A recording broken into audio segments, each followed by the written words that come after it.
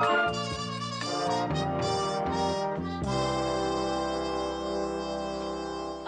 Phil, you and Lars have a wonderful trip. And don't worry about Bess. I'll look after her. Okay, bye-bye. Phyllis and Lars taking a trip? Yeah, for a whole month. Oh, where are they going? Well, she just said that they were going to search for America in the wake of Watergate. Gee, I hope they find it. Newsroom? Yes, just a minute, please. Mr. Grant, it's for you, your roof repairman. You stink. You hear that, Carl?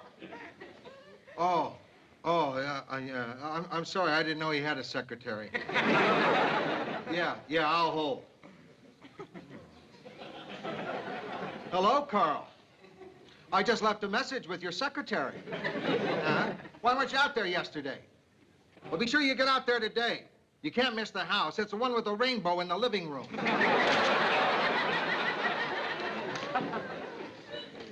Can you believe that? Somebody just told me I lost my cue card boy. Well, I'm gonna let Lou have it. Yeah, he's in a terrible mood. I'll wait till he feels a little better. Then I'll let him have it.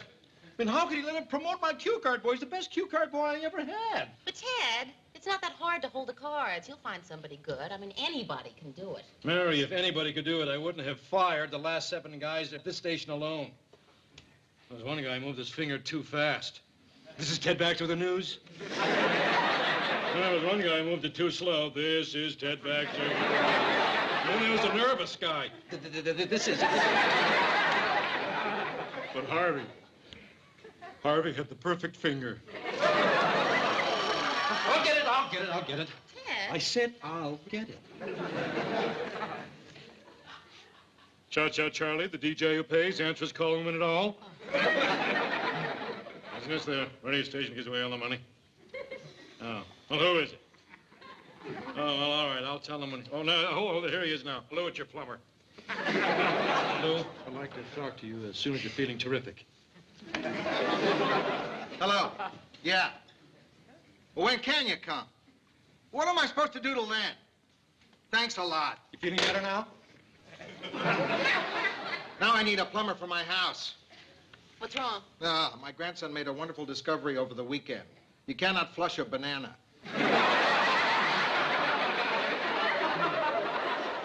Mary, try to find me a plumber. Lou, you want my cue card boy to fix your toilet? What? If we can keep him, I can get him to do it. Boy, you're really having your troubles with that place, huh? Yeah. You know, I really ought to get rid of that house once and for all. You know, that's a great idea, Mr. Grant. Why don't you just sell it and get an apartment? Okay. Okay? Well, you said sell it, I'll sell it. Yeah, but I didn't mean... I mean, you know, I figured you'd sort of think about it, you know, kind of ruminate, and then sort of in the spring, maybe. What's bothering you? Well, I don't want to be responsible for changing your life. Well, then don't go around telling people to sell their houses. Lou, do you feel any better now that you got rid of your house? What do you want, Ted? It's about my cue card boy, Lou. Oh, yeah, that's right. Mary, hire somebody to do idiot cards for Ted. Don't call them idiot cards. I resent that. They're called cue cards. I'm sorry, Ted. Mary, hire somebody to do cue cards for the idiot.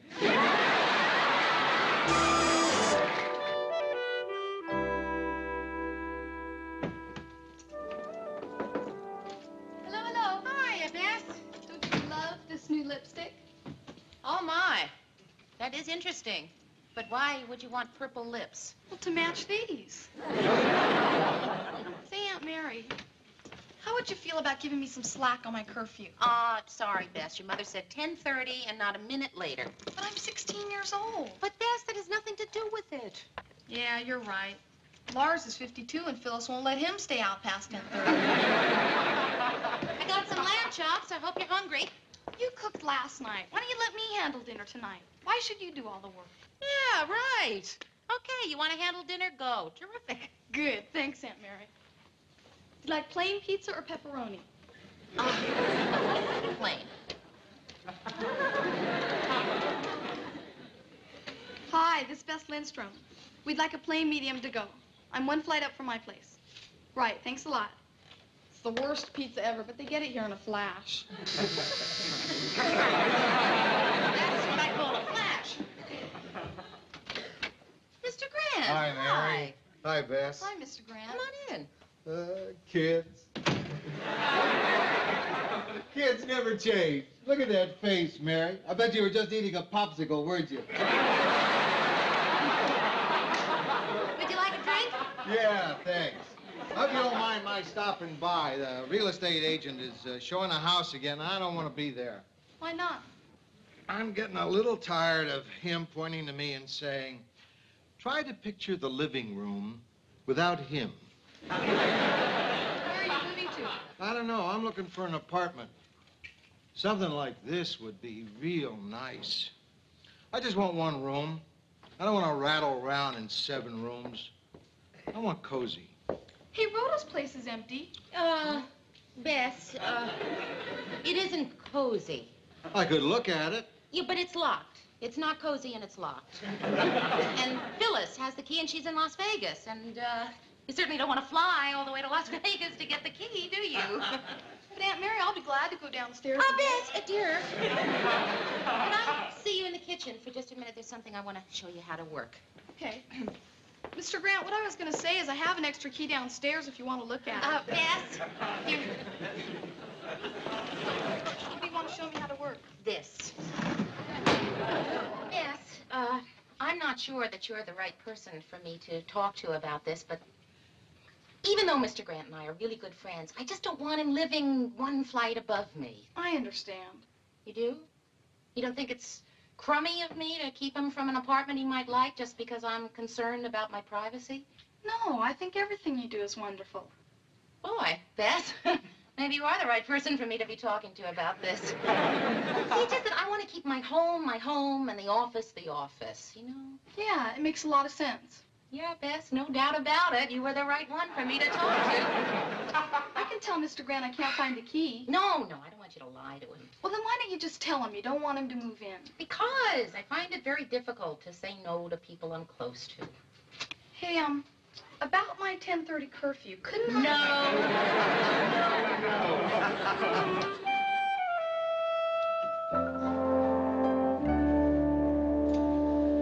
I'll take it.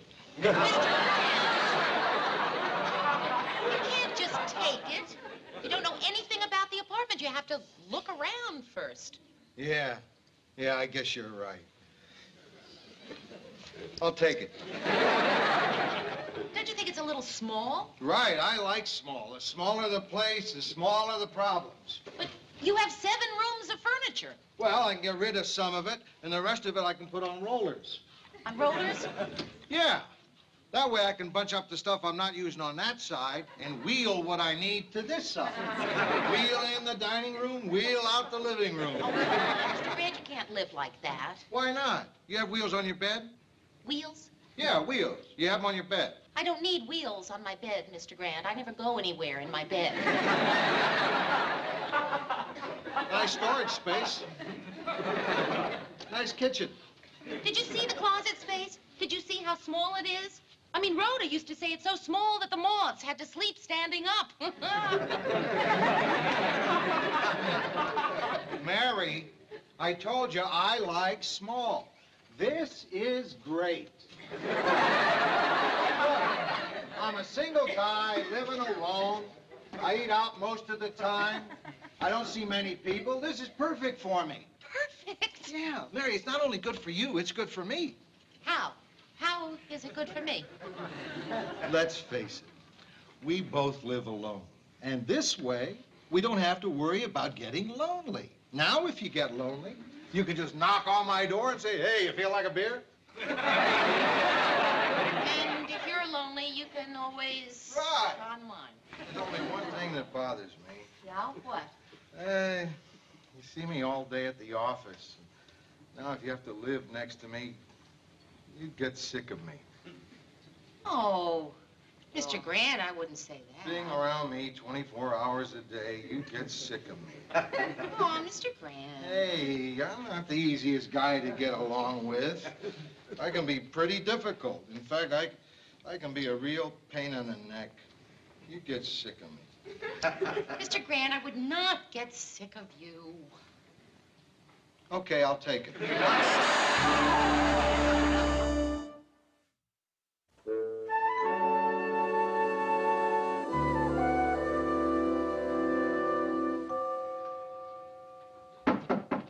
Come in.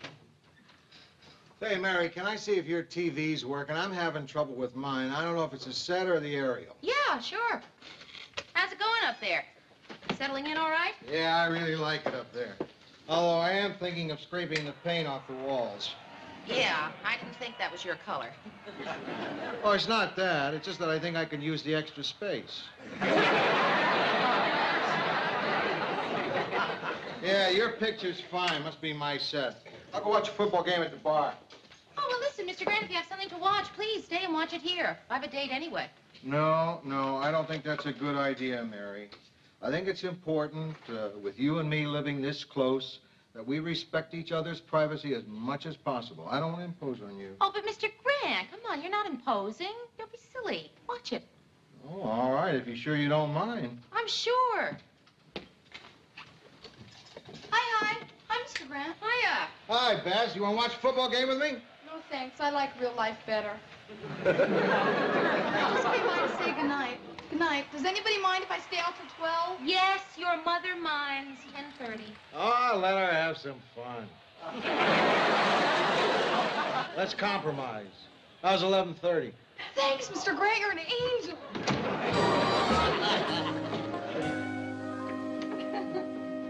Oh, David, I had a terrific evening. Thanks. So did I. Would you like to come in for some coffee? Yeah, sure. Sit down.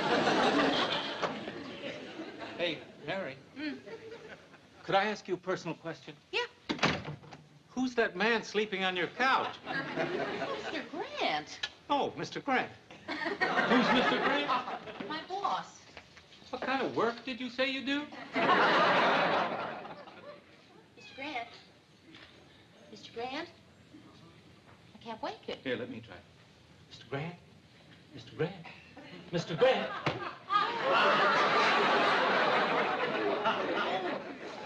David. Are you all right? Yeah, fine. Hi, Mary. Have a nice evening? Hi, I'm Lou Grant. David Boyd? How are you? Fine. Mr. Grant, you just punched David I did? when he woke you up.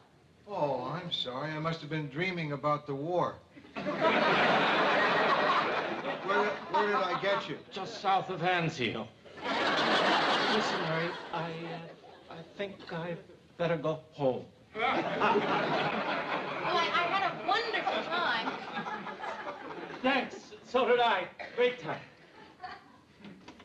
Good night. Good night. I'm sorry. It was an accident. I know. It was an accident. But you don't just sneak up on a person who's been in a war, a world war. I once got a medal for being awakened by a German. Well, it has been 30 years, Mr. Grant. I figured you'd been rehabilitated. Well, all right. You know, just between you and me, that guy can't take it. Your date's got a glass gut. I don't want to hear that, Mr. Grant. I want to know what you're doing on my couch at 1 o'clock in the morning. Well, you know I always fall asleep watching television. No, I don't know that. How would I know that? Okay, well, I always fall asleep watching television. What you don't seem to realize here, Mr. Grant, is that you ruined my evening. I don't think I did. I might have ruined his evening. I didn't ask to watch television here. You invited me. I invited you to watch television, not to fall asleep on my couch. But you know I always fall asleep on the couch in front of the television I set. I don't know that. Mr. Grant, we ought to get something straight. What? At the office, you're my boss, but here at home, you're not. You understand that? Sure, I understand. I not only understand, I'm going home. Good.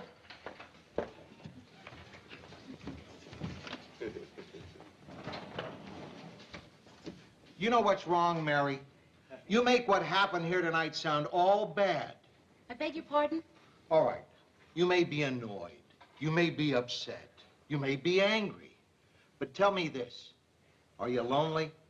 Lonely? No, I am not lonely. There you go. And I'm sick and tired of not being appreciated.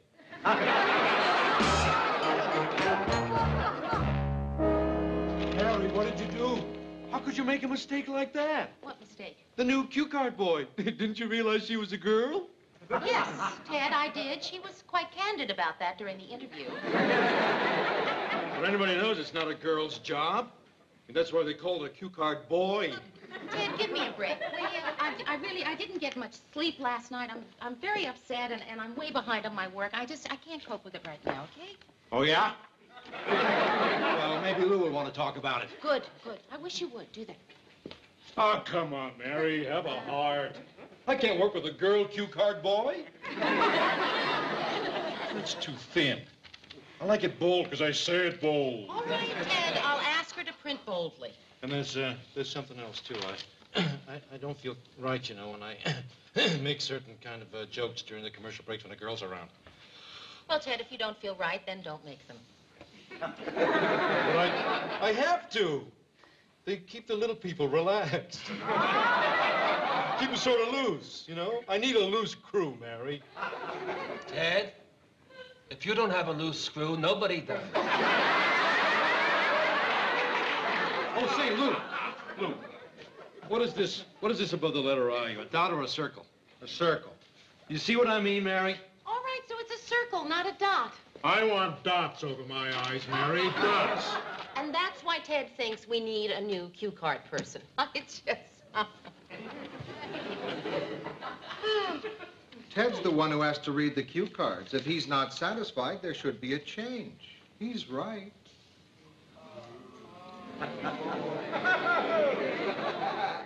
Why are you staring at me like that, Ted?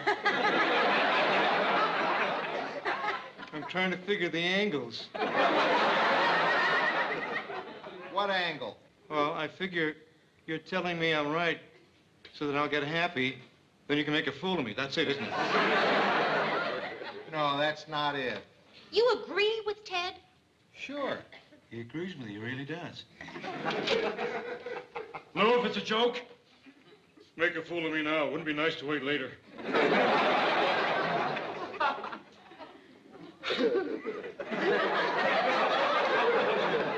He really agrees with me.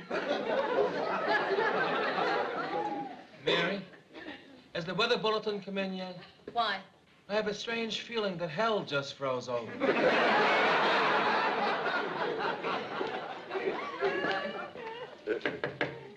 Who is it? Mary. Mary who? Mr. Grant, I have to talk to you.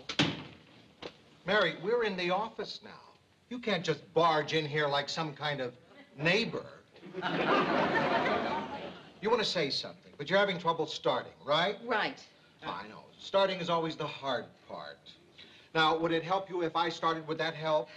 I don't know. Yes, it probably would make it a little easier. All right, I'll start. What? Mr. Grant, you don't really agree with Ted. You're just taking his side because you're upset over what happened at home. Home? Home? Didn't we agree to separate our home relationship from our office relationship? Yes. And where are we now? In the office? In the office, right. And in the office, we take a pretty dim view of our people hanging out until all hours of the night and then breezing into work whenever they feel like it. Mr. Grant, that's not why I was late. I was late because I was upset over what happened last night. And you know I can't sleep when I'm upset. I don't know that.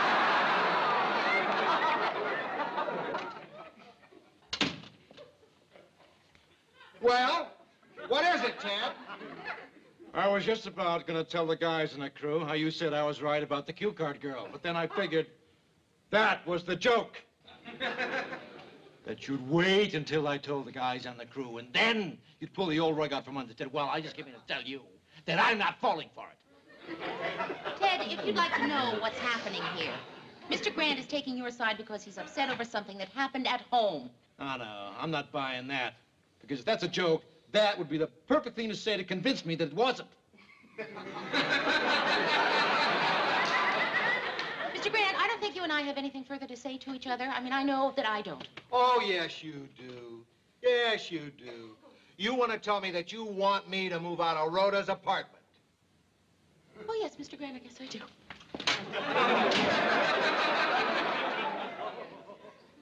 She left because she couldn't keep a straight face, right?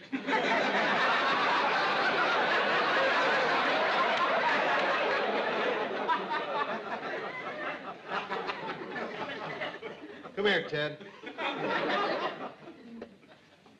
Closer. I'm going to pretend to be asleep. Well, I guess that's it. You want to sign here? Yeah. Thanks. Thank you. I wish everyone had sense enough to put everything on rollers. Hi. All set to go? Mm-hmm. Well, looks like they got just about everything moved out. Uh-huh. The new place all ready to move into? Uh-huh. Mr. Grant, couldn't we talk about this? Uh-uh. Mr. Grant, I've been trying to talk to you for the last week. You keep rumbling by saying no comment, like I was from the Washington Post or something. There's nothing to talk about. We tried, and it didn't work out. I'm sorry. There's nothing to be sorry about. Nobody's to blame. That's the way things happen. And you're not angry with me anymore? No. It was just one of those things. You know, it's hard to leave this place. I'm used to it here. You were only here for 2 weeks. I know, but it seems like 3 or 4. Well, we had some good times here, didn't we, Mayor? We sure did. Great times. Where'd we go wrong, Mary? Oh, I don't know. Mr. Grant, I guess, just wasn't meant to be. Well, one thing you have to admit about us living next to each other like this, it sure wasn't lonely. It sure wasn't. You know, Mary, loneliness is vastly underrated.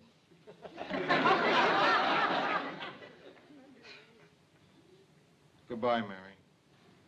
Goodbye, Mr. Grant.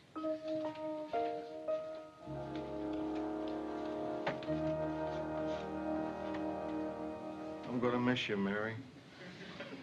Oh, I'm gonna miss you, too. See you in the office tomorrow. Right.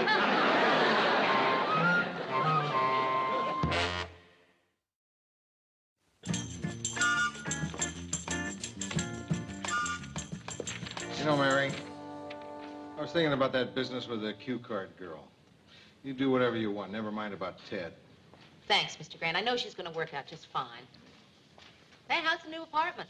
Oh, terrific. Sure beats living in a house.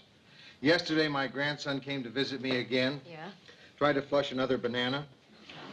And all I had to do was phone for the janitor. Within 5 minutes, he came upstairs and he brought me a brand new banana.